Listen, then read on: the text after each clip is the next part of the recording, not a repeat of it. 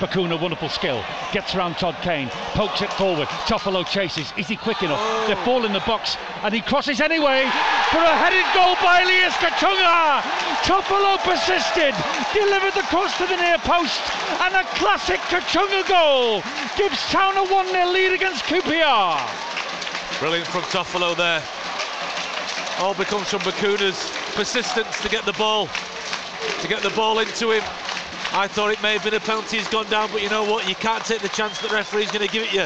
So he gets back up again, puts a wonderful ball into the box.